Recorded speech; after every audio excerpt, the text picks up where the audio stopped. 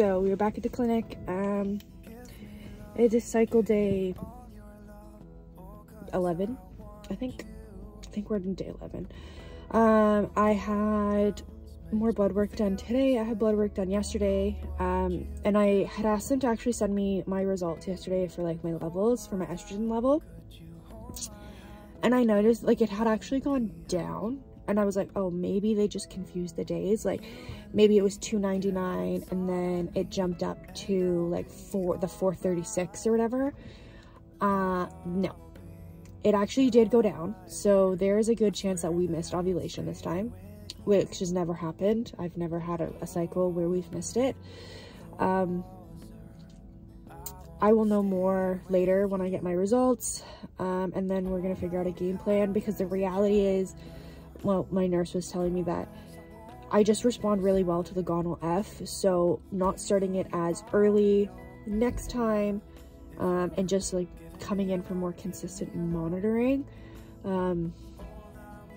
So I'll know more in the next couple of hours, and then I can update you guys. But yeah, that's where we are right now. So I mean, I was feeling really optimistic about this cycle, and I mean, I responded really well to the medication, so that's a good thing. It's just a lot. It's a process. It's long, so it's where we're at, but we'll wait and see what they say, and then I'll update you guys later today when I know more. But that's where we're at right now. So I don't even know. I don't know. Okay, do you see my cat in the background? Weirdest thing, my levels went back up and then some.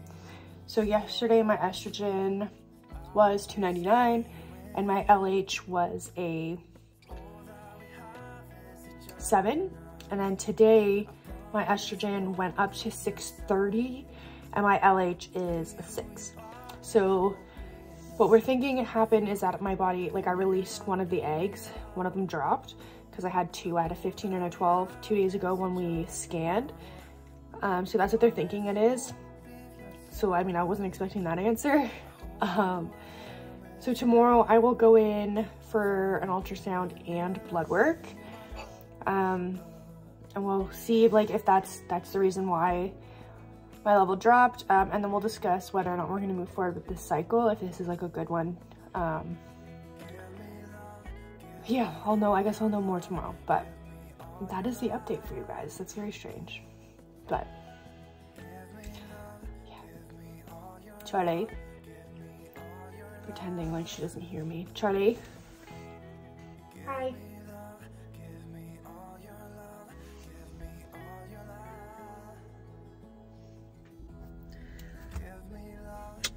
Here's a follow-up. I just got blood work done and a scan, and it looks like I'm stalling. So I have a follicle that's measuring at 15.5 and 2 that are measuring at 11. And last time I had a scan, which was done, I guess it would be 3 days ago, I had one follicle at 15 and one at 12. So I don't know if I dropped a follicle and then this was like that 12, but it's just not growing. I don't know, we're stalling basically. So I think we're gonna cancel this cycle. So we only have, like, I'm gonna cry about it again, I already did. We only have one vial left. So it's like really important that we don't just take a chance to see. Obviously it's always just like, in this case, it's always just a chance, but I don't want to add any more like extra risk of that it won't work. So if we're not certain that it is a good viable follicle, then we don't want to move forward, because we only have the one vial left. It's really hot in my car. I literally cried about it when the nurse told me, and then I cried to my partner because I'm tired.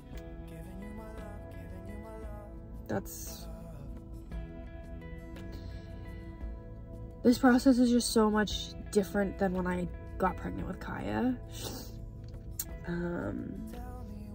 It's a lot, and I'm tired. I don't know.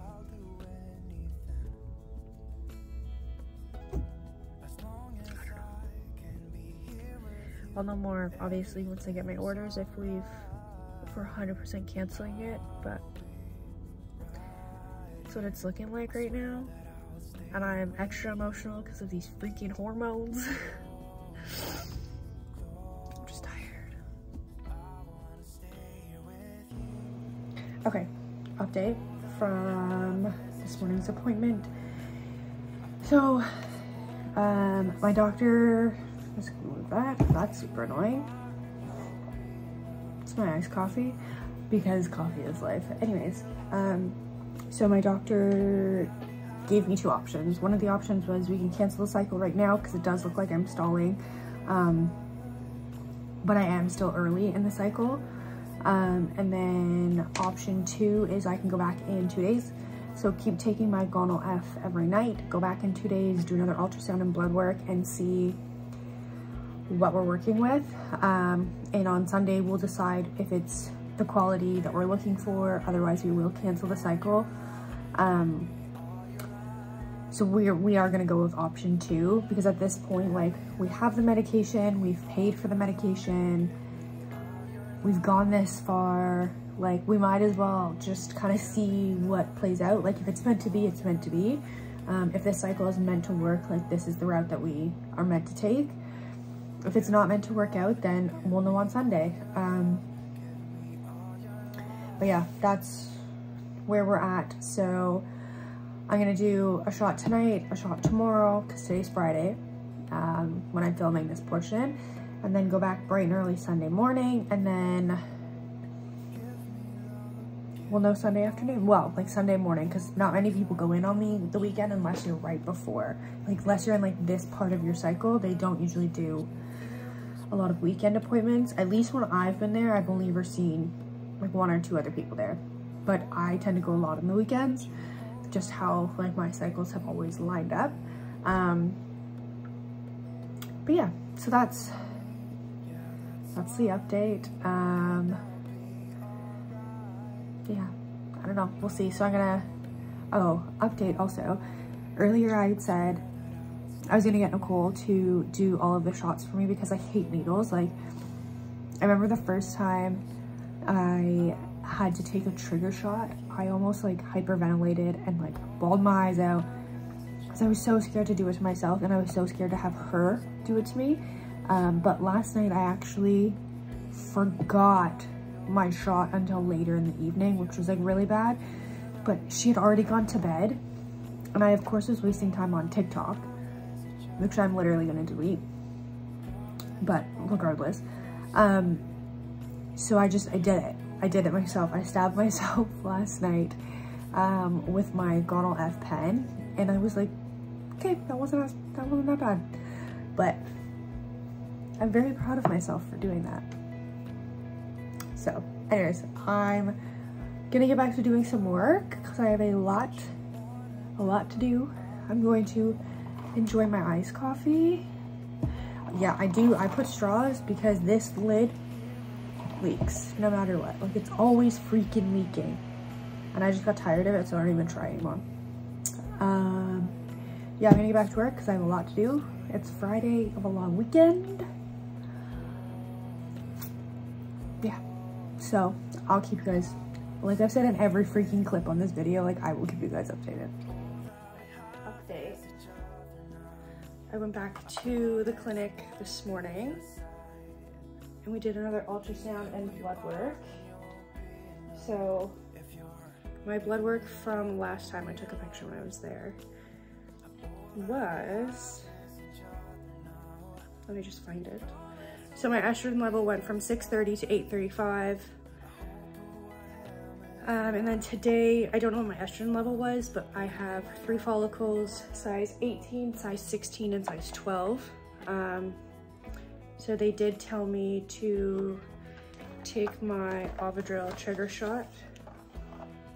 So we're gonna do that. They told me to take it at 7, it's 7:09. and I will go back on Tuesday at 7 a.m. for the IUI. If I keep looking this way, that's because Nicole's sitting on the couch. But she's gonna go ahead and stab me.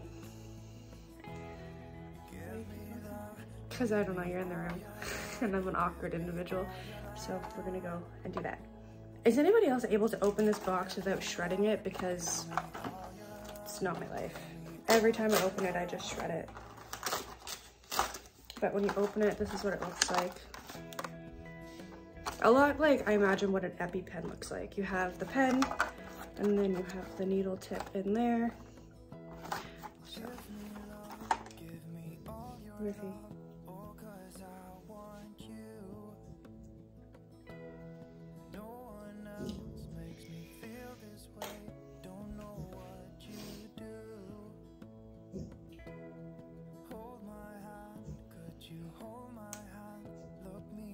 Oh, it already has the bead at the end.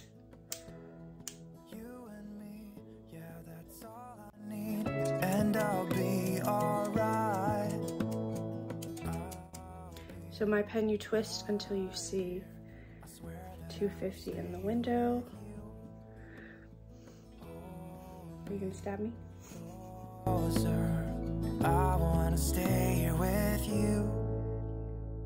All that we have is each other now. I promise I won't leave your side. Be who you are and you'll be enough. If you're giving me your love, giving me your love. All that we have is each other. Today's the day. It's 6:08. I'm gonna leave soon.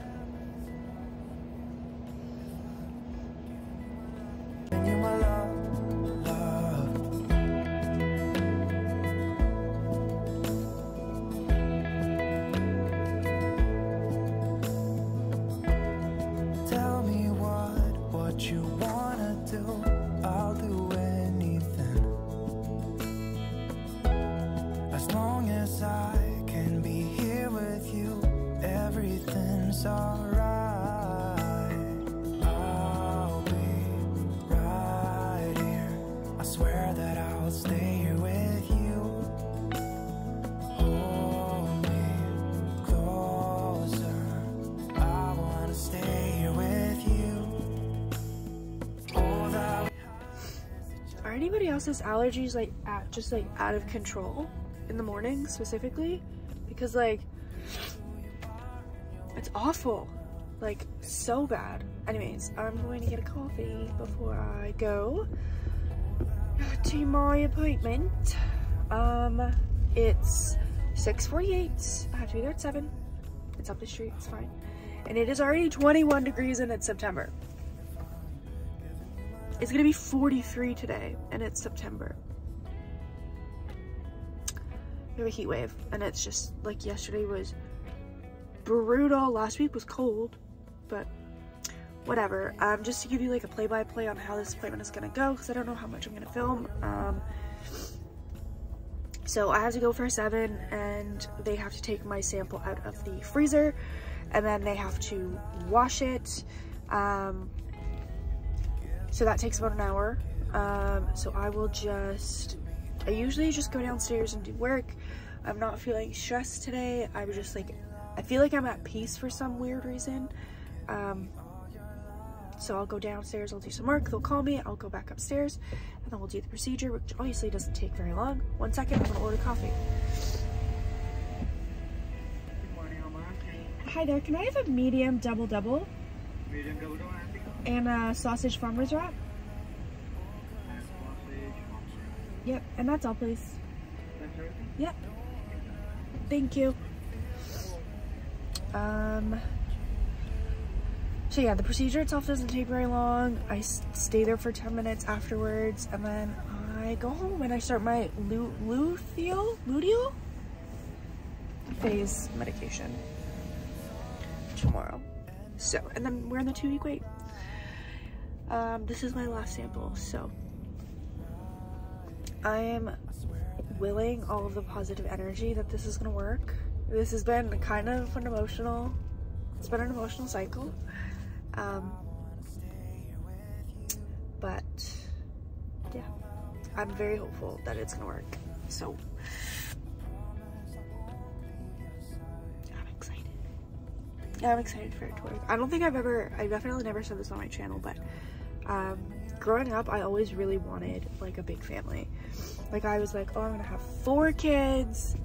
No, not in this day and age, honestly. Like, it's really expensive, but also it's more expensive if, you know, you're a same-sex couple going through fertility. Like, it's a lot, it's very expensive. So there's no way that we would be having 4 kids. 1 second. Anyways, it's very expensive when you're going through fertility treatments. There's no way that we'd be able to afford to have 4 kids. But also, if I was gonna have 4 kids, I really would have liked to, honestly, just start earlier in life. I'm trying to figure out which way I'm going.